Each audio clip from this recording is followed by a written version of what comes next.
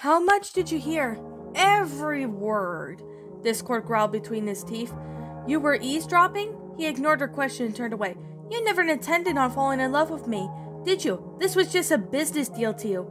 But wasn't it a deal? To me it wasn't. The look he was giving her made her stutter in terror. But you wouldn't expect someone else like me to have feelings now, would you? Would you? Discord, I never said that. You're right. I'm just an evil monster who's kept you prisoner. You're not a monster. I thought you were different. I thought you understood. Discord, I do understand. Yet you never try to want to marry me like all you thought about was your friends. He said it as if it were his poison. She scowled. I had no choice. You were going to kill the princesses. The Draconic quest was taken aback. Kill? Kill? You really thought I was going to kill the princesses? Including the one who is pregnant? But you said, I exaggerated a bit, but you actually thought I would do such a thing? Fluttershy's lips quivered. I'm sorry. He turned away. You don't have to say it. He felt betrayed. The one only friend he ever had, he thought that was different, just like he was all the rest. Fluttershy felt devastated. His words stung her like it had towards him, and she had to make amends, but what could she do? Unlike Discord, she could not make things better with the wave of her hand or hoof. In case if it was, she did not know where to start. Discord, if you would just listen to me. I should have known that you would never care for me, he growled.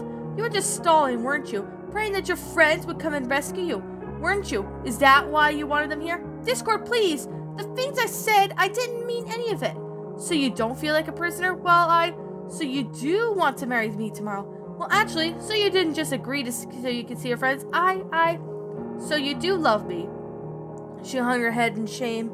I do care for you, but you don't love me. A tear fell down her cheek. No. He stepped towards the bed and his arms crossed. No. How could you? I am the one being the bad Draconic quest who forced you into marriage. Discord, I didn't. My friends, I can't believe it. After everything I've done for you, you still picked them over me. Well, my dear, you were right about one thing. Fluttershy gasped as magically lifted into the air by the ring, bringing them face to face. You'd have no say in the matter. Love me or not, you will be mine. For the first time in weeks, she was truly afraid of him, but she tried to be brave. And I have no argument over that, but Discord, you have to understand that the things I said about those things is because I panicked. I was afraid of what my friends were thinking. I didn't know you were listening. You shouldn't have been listening.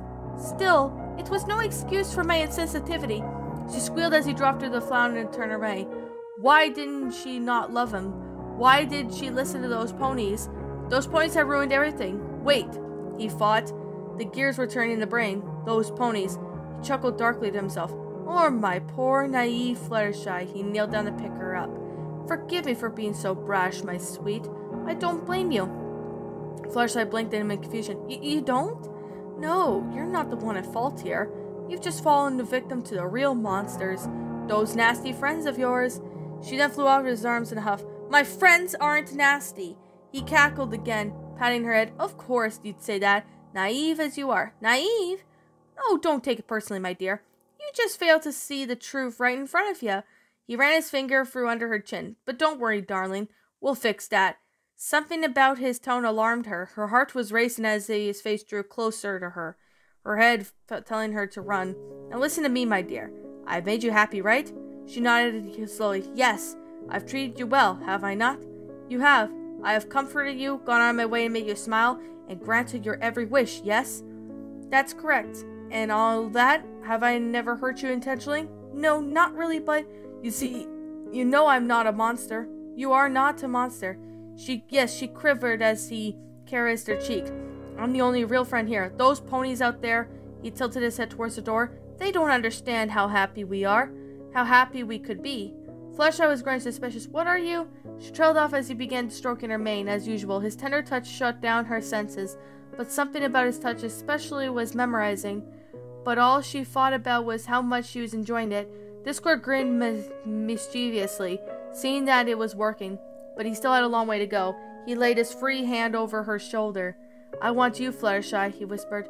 I want you to be with my side for all eternity. Not just because we made a deal. I don't want just any mare. I want you. She tried to say something, but all came out was, huh? Why don't we stop playing games, my dear? I know deep down this is what you want. I what? She snapped out of her trance for a moment, but then sunk back into one of his claw run down her spine. Picture it, my dear. You sitting on a glorious throne, majestic crown on your radiant head, and overlooking a world of chaos. Fluttershy shook her head. A world of chaos? Oops, wrong thing to say. He quickly moved behind her, massaging her shoulders, memorizing her again. And she was never to manipulate, and he hated doing this, but he had to help her see the truth. A simple touch could not be enough. He saw the full temptation. He had to think of something to lure her in. Something that she would not be able to resist. Yes, he improvised. The world will be at your disposal, my sweet. All I could offer you is the one thing you've always desired. Her eyes opened wide, seeing that it had gone his attention. He turned her head to a gaze and looked. Love, he whispered. Fluttershy stared into his eyes, unable to blink. What? He nodded. I love you. You do? That's right, my dear. At the moment that his eyes transformed to hypnotic spirals, you don't need your friends. All we need is each other. We'll be together forever, for all eternity. Together forever, for all eternity, she repeated. Yes, he chuckled. So what do you say, my dear? Will you be my queen of chaos? Fluttershy showed no resistance and her eyes changed to match his. Yes, my love, she said minutely. Meanwhile, every pony aside from the Apple sisters were sitting in the main hall, wondering of what to do. Rainbow Dash was the first one to break the silence. Fluttershy's been in there for an awfully long time. Should we see if she's alright? We should let her be, Twilight said. Maybe we're too harsh on her. I suppose we got a little carried away, Rarity mused. Applejack then looked pretty upset too. Spike said, I'm going to check on her. I'm not sure if that's a good idea, Twilight warned. Look, I understand why Fluttershy's upset, but Applejack just blew us off for no reason. I never seen her like this. Well, okay, go ahead. And I'm checking on Fluttershy, Rainbow Dash hesitated. No pony and any objective was a dragon and the Pegasus went to the opposite directions. Rainbow Dash was about to knock on the door when he heard voices. It didn't take long to find out who they belonged to. What is this court doing in Fluttershy's room? She assumed the worst and stopped herself from breaking down the door. Instead, opened it slightly and quietly peeked inside. Her jaw dropped at what she saw. The Draconiquest had his arms around Fluttershy, both their eyes filled with spirals. There was no doubt what was happening. Now, Discord said, running his claw under her chin, you will go out there and tell those ponies to leave this place and never come back. Rainbow busted open the door, surprising Draconiquest. I knew it! This isn't what it looks like. You monster! She charged at him, but Discord quickly was summoned a brick wall for her to slam into. What's going on in there? Twilight Sparkle said, appearing on the doorway. She gasped when she saw the blue Pegasus lying unconscious under a pile of newly fallen bricks. Rainbow, what? Twilight, Fluttershy said, still under Discord's influence. I want you to leave this place and never come back. The Alicorn looked up in horror and seeing the spirals on her friend's eyes. She growled at the Draconiquest. What did you do to her? I talked some sense into her, he answered, stroking his fiancée possessively. I simply explained how on you ponies have poisoned her mind with such pretty juice that she doesn't need any of these nasty friends like you. Is that right, my dear? Yes, my love, Fluttershy uttered. You fiend! Twilight cried, stomping her hoof. I should have known this was all a trick. And you're in for it now. Discord laughed manically. And what can you do for me, my dear? You don't have the elements of harmony with you, and even if you did, you need 6 elements to make the spell work. And I don't think my fiancé is willing to turn me into stone, are you, my dear? No, my love. I can't turn you into stone, Alicorn grunted, but that doesn't mean I could show you a world of pain. Her horn glowed and preparing to fire. Discord simply yawned and turned her horn into a candy cane. Oh, yes, he chuckled. Much funnier than taking it away. Rainbow Dash then slowly gained consciousness, lifting herself off. You jerk! You're gonna what? Try and hit me again? You should insist. Tss, Dashy. Don't you know no hitting on each other's creatures is wrong? Some pony needs a timeout. The blue Pegasus cried out. She was thrown across the main hall with the stool in the corner, and a tall cone that labeled Dunce appeared on her head. Rarity, Pinkie Pie, Sweetie Belle, and Scootaloo gasped. Hey, the Pegasus filly cried out, facing Draconiquest. You can't do that to Rainbow Dash. She folded her hooves up. Put him up, you big bully. Yeah, Sweetie Belle shouted, copying her friend's gesture. Oh, you want to fight, huh? Discord said with a huge twinge of amusement. All right, fight. With a snap of his fingers, the two fillies found themselves in their wrestling ring. And Scootaloo was already with boxing gloves in the same color, and Sweetie Belle was blue, and was also with gloves. Oh, Pinkie shrieked. I love this game. She then raced to the corner of the ring and then pressed the giant buttons, causing Scootaloo to punch Sweetie Belle in the face. Hey, the latter yelled. Sorry, I can't control it. Pinky! Rarity squealed in terror. She then jumped into the ring and then tried to tug her sister out of the way, but she was stuck in one place. Oh yeah, the Draconiquest cheered. Discord is back, baby. Twilight made a charge for him, only to have her wings turn into paper. Quit it, she screamed, collapsing onto the floor. Applejack, Applebloom, and Spike heard the commotion, and they gasped as they entered the main hall. What in the... Applejack exclaimed. Discord? Why, hello there, Applejack, the Draconiquest waved. Come in to join the party. He yelped as Applebloom had bit his leg. You leave my friends alone, she yelled through her teeth. Hey, get off, he commanded, flying her into the air and trying to shake her off. Why, you little... Dad just saying I had an idea and snapped his fingers, causing Applebloom's cutie mark to disappear. Hey, I just got that, she cried. She realized it was too late in saying that she had let go of Discord's leg. She then screamed and fell to the ground. Fluttershy, who had been floating in the air on this side, heard his scream and shook out of her trance. Applebloom? She gasped and saw the filly plummeting her to the ground. Applejack raced to fetch her. Don't worry, Applebloom, I gotcha. She didn't have to, for Fluttershy, who flew into Reno's speck and swept the filly into her arms before she hit the marble floor. Fluttershy, you're back! Twilight exclaimed. What happened? The Pegasus asked as she set Applebloom down. She gazed at the surroundings. Mortified, Applebloom was in a blank flank, and Sweetie Belle and Scootaloo became giant versions of Rock Them, Sock Them, Pum Them ponies. Rainbow was glued into a stool in the corner, and Twilight looked like a nightmare Nightwing costume. Fluttershy then turned to Discord. She was shocked of when she would wake. What? She stammered. What's going on? The Draconiquest desperately threw up his head. Sweetheart, I can explain. Did you cast a spell on me? He bit his lip. Maybe a little. She flew into his face. I trusted you. I thought you were my friend. I am your friend. Yet you broke your promise, she gestured towards the mess that he created. You said you wouldn't do this anymore. Technically, I didn't break any promise. I said that I would confine my magic throughout the bounds of property that both abound me. And oh, would you look at that. You're in that property right now. But you can't cast a spell on me, she shouted angrily. I can't believe you tried to trick me into loving you. Well, it didn't work, obviously. I mean, how did you... You broke my spell without magic? He then shook her with admiration. For some reason, that makes me even more attracted to you. He moved his claw to her face, only to have it slapped away. Seriously? After tricking me and what you did to my friends? You still expect me to like you? She shook his head. I was right all along. You are a monster. The last word pierced his heart like a sword. Darling, please. She crossed her hooves and turned away from him. Do not call me that. At that moment, something inside the Draconiquest snapped and gritted his teeth as Pegasus. So I'm the monster, eh? He growled. So be it then. You still are mine. Fluttershy then screamed and as the rope rapidly snaked around her body, tying her to the chair. As the chair flew into the corner of the opposite of Rainbow Dash. Fluttershy! Everyone crawled. Discord! Let me go, the yellow Pegasus demanded, attempting to struggle free out of the rope. The Draconiquest cackled darkly, running a finger around her chin. So sorry to have to do this, my dear, but as you said, you have no say in the matter. And he recoiled as a piece of wood hit him on the back of the head. It was the leg of the stool that trapped Rainbow Dash, who was now hovering above him and stood still stuck in their rear. The leg, however, had been thrown by Applejack. You get away from here, you varmint! Discord rolled his eyes. Do you mind? I'm in the middle of a conversation here. He snapped the fingers, transforming Applejack into a giant box of actual Applejacks. And then Applebloom shrieked. That does it. Picking out my friends and taking my cutie mark is one thing, but no one, I repeat, no one touches my sister. Discord only yawned and snapped his fingers again. Then suddenly, Sweetie Belle and Scootaloo were back to their normal selves, but tied up with Applebloom. Hey, what gives? Scootaloo demanded. Oh, Fluttershy, the Draconiquest said in this sing-song voice.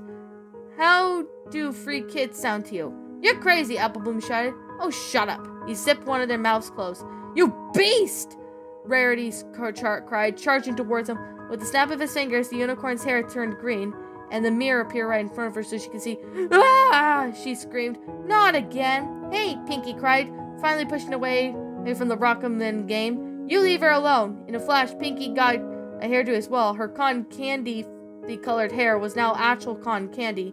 She yelped at first and then chewed on a piece. She said. Pinky, stop eating your own hair. Help me take this punk down, Rainbow commanded, darting her eyes on Discord. I thought you had pressed your jerk into cider. With another snap, his fingers caused the cider to dump on her head, Then with a laugh, Discord stuffed her into a cider mug. Discord, stop it, Fluttershy pleaded. What? Why are you doing this?